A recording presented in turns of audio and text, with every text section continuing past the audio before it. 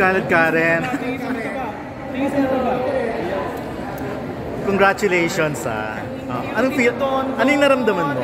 Anong naramdaman mo? Nagulat ako kasi this is my very first MMFF movie. Tapos introducing ako dito, hindi ko inaakalang manonominate ako, and being nominated as Best Supporting Actress. Best Actress in a supporting role. So I'm really very happy na they recognize my gender identity as who I am. So I'm very happy. At sabi pa sa akin ni MJ Felipe, ako daw yung unang trans woman na na-nominate as Best Supporting Actress. So I'm really very happy.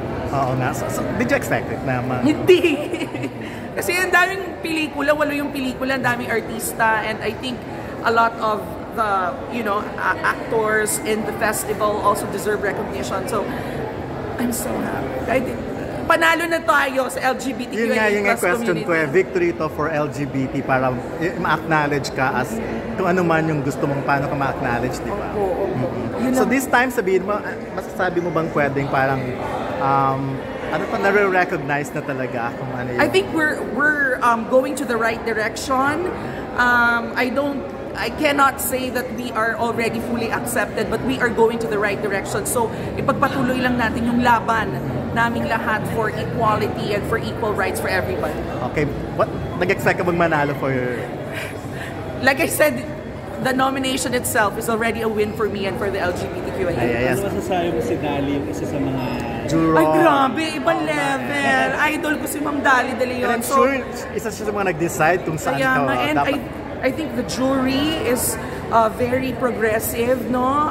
The fact na ni-nominate nga nila ako dun sa Best Actress in a Supporting Role category, I salute them for that. Sana manalo ka, no? Makuha mo yung... Hindi, I mean, para tuloy-tuloy yan. Para tuloy-tuloy, oo. At least statement kasi to eh. It's not only a statement, but it's also an opportunity for other LGBTQIA+ members, especially for the transgender community. Kasi nabuksan na yung pintuan, sana tuloy-tuloy tayo makapasok. And magaling ka rin naman kasi. Napanood naman namin yung pelikula. True naman, hindi ka naman manalo. Pero ma-open ka ba kung pinasa ka as Best Supporting Actor kung sakali? Or okay lang rin sa'yo? A recognition is a recognition, but I would really like to be nominated in the category that I identify myself with. Yes, okay. Thank you, yes. Mo na si Kaladkaren na nominate for Best Supporting Actress. Kasi ikaw nanalo ka na eh. Actually, ikaw ang first, di ba? Apo. At happy ako for Kaladkaren. At tumatawa ako, lalo na sa nominations pala.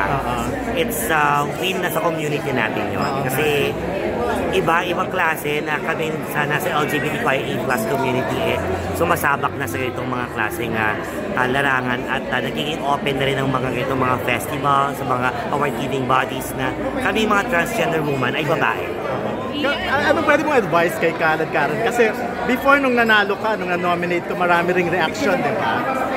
Advice ko lang is i-enjoy niya yung moment na to at pagbutihin palalo ang kanyang craft kasi lumabas na yung acting skills niya, magaling siya sa hosting, now yung acting lumalabas na, so pagpatuloy niya lang. So I'm so proud sa aking kapatid, mahal na mahal ko yan si KK. Ano yung masasabi mo na meron tayong line mo na lasing ba?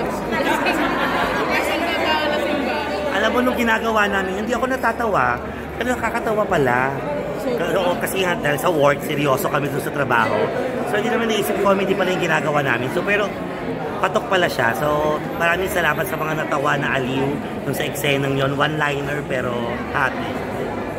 Ano sabi mo sa isa pang sa Twitter ngayon? Di ba si Rod, naging director mo si Rod Siga, ang pinaglalaban niya nga is yung meron daw transphobia amongst some of the gay men.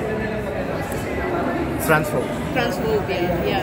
Meaning na parang yung mga gay men na pamayan, parang they are, kahit na LGBT din sila, parang medyo aloof sa mga trans. Ano mas sa issue na yan?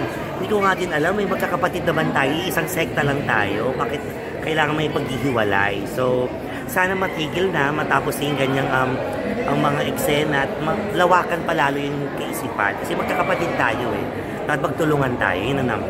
Pero anong pakiramdam na dumadami na ang trans woman na nabibigyan ng chance? Happy ako, nagiging open na